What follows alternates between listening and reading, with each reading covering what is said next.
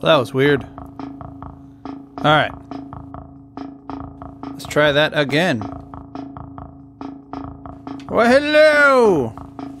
Music is awesome. Artist you should know about is the name of the game. Yeah,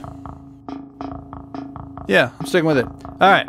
On today's episode, I'm going to... Ooh, I'm getting a text. Getting a text from my daughter. I'm gonna reply, and you're gonna stay with me.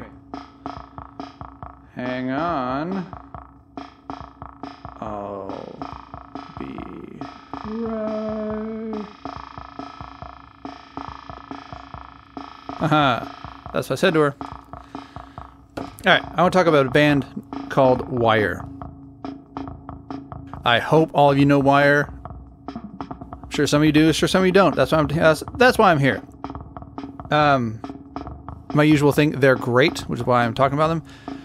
They started in the 70s, I think right at the punk explosion in Britain. Equally confusing why they're not more well known, and self-explanatory why they're not more well known. Kind of like the when the Beatles blew up, all the bands they signed in Liverpool. I'm sure some of those are great, but you know the Beatles, you don't know anyone else.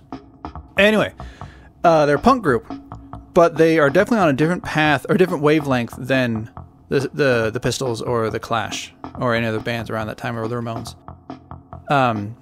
Thick fuzz, and their orchestration, and usually you don't think of orchestration or arrangement in punk songs, but in their rapid fire delivery of songs, they would build momentum and build space and build tension between a couple guitars, and they obviously would overdub clicks and piano and things. It was punk with a hint of avant-garde or experimental in the background, which made it very cool and very different than other punk going on, but still very accessible to the ear.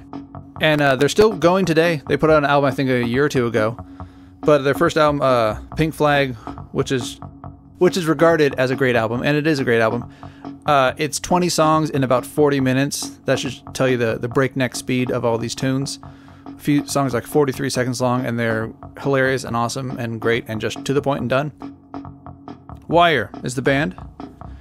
They're great. Found them years ago, and the CD's still in my car. I still listen to them every now and then. It's good stuff. It's good, I'd say, for educational purposes. It's good to see what you can do with music, kind of with a minimalist setting. And they shouldn't be lost to time. I don't want to be like Spinal Tap, like, where are they now? But, they're not as well known as many of the punk groups, or name recognition as many of the punk groups of that time. But if you don't know Wire, you should definitely check them out. Check out Pink Flag, their first record. I think Missing Chairs is their second or third. That was a really long, pregnant pause. That's all I got. Check out Wire. They're great. Talk to you later.